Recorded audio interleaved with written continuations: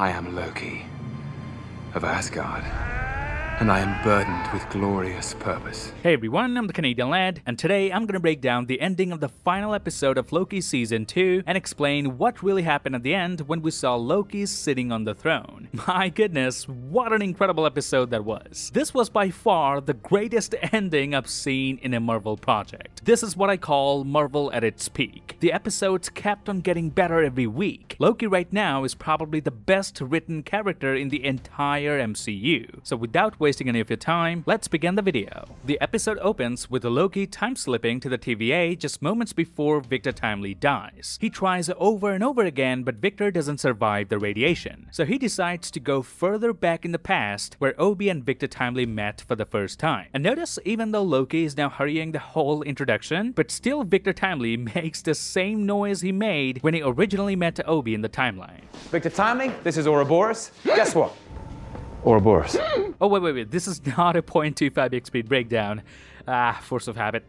Anyway, so centuries later, Loki learns everything about mechanics, physics, and engineering from Obi. He even explains to Obi and Casey what's going on instead of the other way around. Better watch out, Obi. Looks like Someone's coming for your job. That's right. I'm a-coming. Obi, watch your back. Victor Timely then successfully docks the throughput multiplier into the temporal loom, and the loom starts to get bigger, integrating all of the branch timelines. Loki thinks he succeeded, but the loom starts to get overloaded again, and Timely says his loom will never be able to accommodate the infinitely growing multiverse, because you cannot scale for infinite. So Loki realizes he has to go all the way back and prevent Sylvie from killing He Who Remains, because his death was the trigger that caused it all. But here Loki learns that the only way to stop Sylvie from killing He Who Remains is to kill her instead. So Loki has to sacrifice the woman that he loves in order to save trillions and trillions of lives. And He Who Remains also tells Loki that there's no scaling problem with the loom. The loom is supposed to do that. It was made to delete branches that were never meant to be there. So Loki understood enlarging the loom will never solve the problem, because the loom will only protect the sacred timeline. So what's the other option he has? Killing Sylvie, which he doesn't want to do. So Loki time slips back to the time theater where Mobius was questioning Loki. Loki asks for his help. He asks him, how do you choose who gets to live and who dies? And here Mobius inspires him with a story from his own life and says, there is no comfort in life, you just choose your burden. Hearing this, Loki comes back to Sylvie and tells her that in order to save the timeline, he has to kill her. So at this point, Loki was kind of ready to kill Sylvie and live the rest of his life with this burden. But he just can't bring himself to do it. So he asks Sylvie what should he do. And this is Sylvie's response. You're replacing one nightmare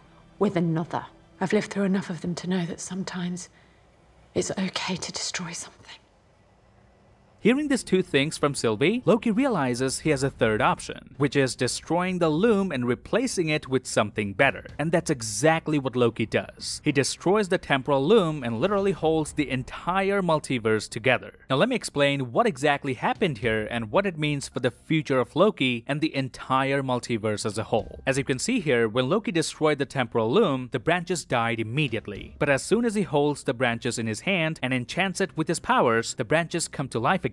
But once he lets go of it, the branch dies. So Loki realized that in order to create the branches and ensure the proper flow of time, Loki would always have to hold onto the branches, because if he lets go of it, they die. And the moment Loki opened the portal to the end of time, that's the moment he made the decisive choice to sacrifice his existence holding the multiverse together, even if it meant never reuniting with his friends. When Loki was grabbing timelines after timelines, he looked up and saw a chair at the top of this jagged fragment. And when he was going up, noticed this gold liquid-like things were also climbing up, meaning Loki wasn't only carrying these bundles of timelines, but he was also conjuring gold and turning the stone into a throne, therefore replacing He Who Remains as the rightful custodian of the multiverse. And notice Loki's crown with two big horns has the same marble pattern as the Citadel of Time. Now, although the popular opinion here is that Loki has become the god of stories, but I'd rather side with Rob from Comics Explained and say this is Loki becoming Atlas in the MCU. Now, Atlas is the custodian of the multiverse in the comics. He was tasked with monitoring realities, maintaining their stability, and preventing them from falling into the cosmic abyss, a role perfectly mirrored in Loki's actions. And unlike the God of stories, Atlas's responsibility involves not creating, but sustaining and revitalizing timelines, aligning more closely with Loki's current role. So in my opinion, just like Rob said, Loki has essentially become the MCU version of Atlas. And when Loki was walking down the gangway and the radiation consumed his clothes, notice Loki had summoned himself a dark green cape. But later, when Loki was grabbing timelines after timelines, he attached some of them on his shoulders as well. And here, the bundles of branches replace his cape, as though Loki is wearing a cape made of the multiverse itself. Therefore, the branches of the multiverse became an integral part of Loki. Also notice, as soon as Loki takes his seat on the throne shines up even brighter than before, meaning Loki has become so powerful at this point that whatever Loki comes into contact with is now pulsating with an intense surge of energy. And when Loki pulls all of the timelines together, he ends up creating a new sacred timeline, resembling a tree with splayed branches on one end and stretching roots on the other. And it's no surprise that the shape of the tree looks exactly like Yggdrasil, which is what the Asgardians think the multiverse looks like. Yggdrasil in Norse mythology is an enormous ash tree that connects the 9 worlds, which we did get a glimpse of in the first Thor movie. So Loki weaving all the branches into the world tree Yggdrasil fits his character perfectly. And I just love how the ending of this episode took references from the first Thor movie. For example, this one.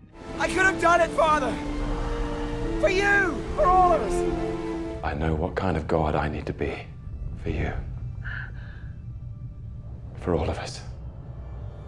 And when Thor sacrifices his connection with Jane, is reminiscent of Loki sacrificing himself to spare Sylvie. Now Loki had a lifelong desire for a throne, but the moment he least wanted it, the moment he wanted actual friends and relationships, that's the moment he got granted the greatest throne of all. And there's a huge difference between He Who Remains a Sacred Timeline and this new sacred timeline, because He Who Remains a Sacred Timeline only protected one single branch and pruned the rest, whereas Loki's sacred timeline is so powerful it can incorporate an infinite amount of branches and they still remain inside the sacred timeline. And in the final shot, we see Loki with a heartbroken face, with tears almost welling up in his eyes. But notice he could still hear what Mobius said from one of the timelines. I might just wait here for a little bit. Let time pass. Let time pass. Let time pass. Let time pass. Let time pass. This implies, as the custodian of the multiverse, Loki possesses the extreme power to perceive and comprehend events unfolding within it. This elevates Loki to one of the most formidable beings to ever exist in the MCU. Whether identified as the god of time, the god of stories, or Atlas, whatever his new identity might be, one thing for sure, and that is Loki fulfilled his glorious purpose. And no purpose is glorious without burden. And Loki is literally burdened with the entire weight of the multiverse on his shoulders. And as Odin said, "Only one of you can ascend to the throne, but both of you were born to be kings." They were both born to be kings. And that's it. My 0.25x speed breakdown of this episode, where I will reveal every hidden detail and Easter eggs, is coming out in 2 days' time. Till then, I'm Chris Rock, and I'll see you lads in the next one.